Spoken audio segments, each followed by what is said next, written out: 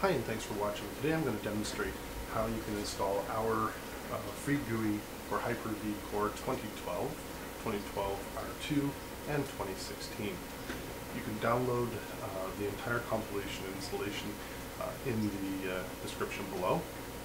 Once you've downloaded it, simply extract the directory to a location accessible on your Hyper-V Core machine and run the setup. In my case, it's in the startup2 folder. I'm going to run the setup command.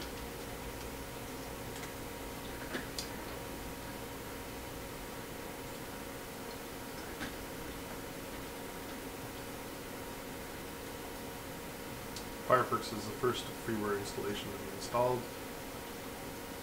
Of course, it's very useful. Basically, we're going to use a standard installation. Do not want to launch Firefox now once it's finished.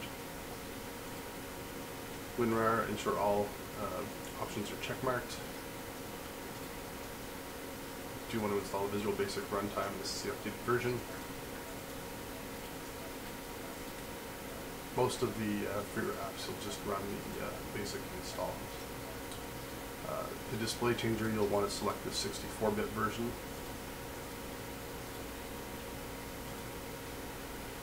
Free calculator software, again, standard installation. You do not want to launch the calculator right now. A Hyper-V manager, we do want to remove all 4 check marks here on the screen, because you don't want it starting a startup and trying to put icons on a desktop that don't exist.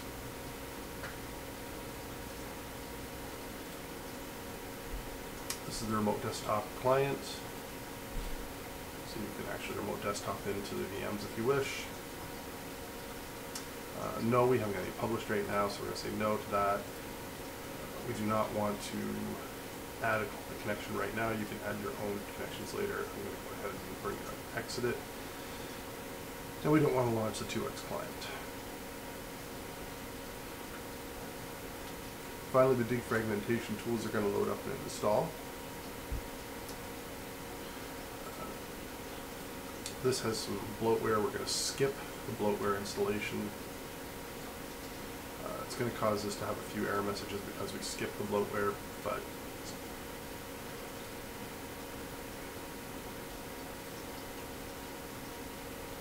we also want to remove these check marks. You don't want to install the ad block and the advanced system care stuff that they have. It doesn't work very well. So we're going to just close all the error messages that come up because of this. And our graphical user interface will load. The System Explorer comes up first. You can close that. And right now I'm just going to go through and close all these windows and the lovely error messages that come up because of the defragger, and close all the tools. So we're now at the graphical user interface that we provided. This will come up automatically when you start your machine. There's a start menu. You can click on the upper left-hand corner. Just like Windows, you can right-click and delete shortcuts if you want to get rid of them. There's a File Explorer.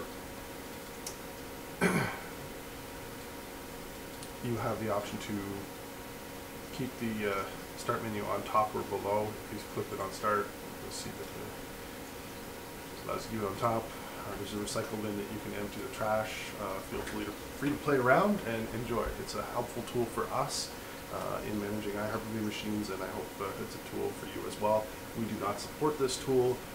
It is not supported, it is not developed. It is, as I said, a freeware compilation of tools that I found very helpful, and I hope you find them helpful as well.